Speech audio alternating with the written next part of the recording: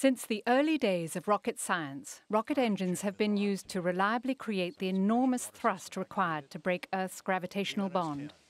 During launch, the Space Shuttle main engines blast out enough steam to power 1/3 of the Californian power grid. Imagine harnessing this tremendous energy. Liftoff. Over the past 18 years, the California-based company Clean Energy Systems has turned imagination into reality by enabling the same reliable, clean, and powerful principles to be used in everyday energy applications. This energy is produced in a process called oxy-fuel combustion, in which fuel is combusted in a pure oxygen environment. The continuous supply of oxygen requires an air separation unit, which separates air into its constituent parts at high purity. Here, the air is cooled to very low temperatures, liquefied, and physically separated in a cryogenic distillation process. Separating out the nitrogen before the combustion process avoids the formation of nitrogen oxides, or NOx, during combustion. Nitrogen oxides are difficult to eliminate air pollutants, typically tied to power production. At the heart of the CES system is CES's proprietary oxy-fuel combustor, or gas generator, a rocket engine re-engineered to run continuously. Typically, fuel comes in the form of natural gas or associated gas. However, because the CES gas generator burns fuel in a pure oxygen environment, a large variety of fuels may be combusted, including those which are normally uneconomic, such as CO2-contaminated gas or CO2 EOR, recycled gas.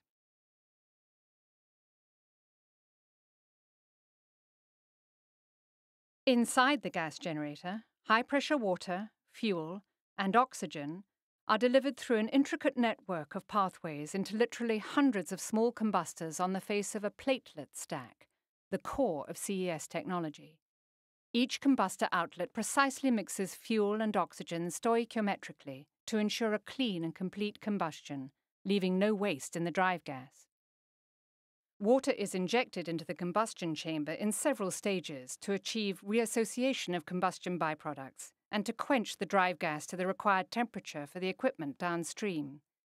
A cooling jacket around the combustor is used for both preheating the water before being injected into the process and for cooling the equipment itself.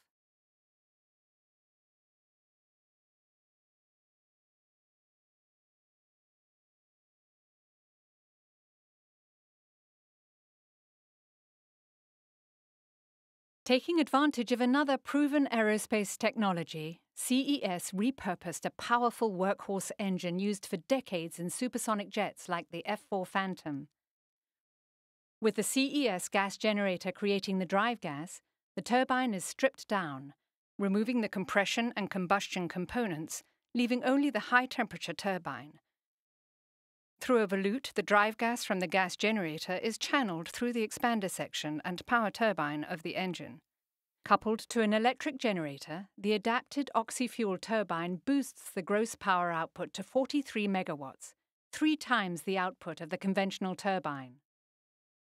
After exiting the turbine, the residual energy can be used for water desalination or, alternatively, the drive gas runs straight through a condenser which removes the remaining steam. After the turbine or desalination process, the remaining steam is eventually condensed to water to recycle to the gas generator and is leaving a concentrated CO2 stream. The generated electricity feeds to the grid. After conditioning and compression, the CO2 gets dispatched to a nearby field for enhanced oil recovery. And, after cooling, the generated excess water is sent off as commercial product to agriculture or industry. Throughout the process of generating power, water, and CO2, the CES system has zero emissions, making a stackless energy facility possible while providing efficient and attractive solutions for zero-emissions power, enhanced oil recovery, and unlocking resource value.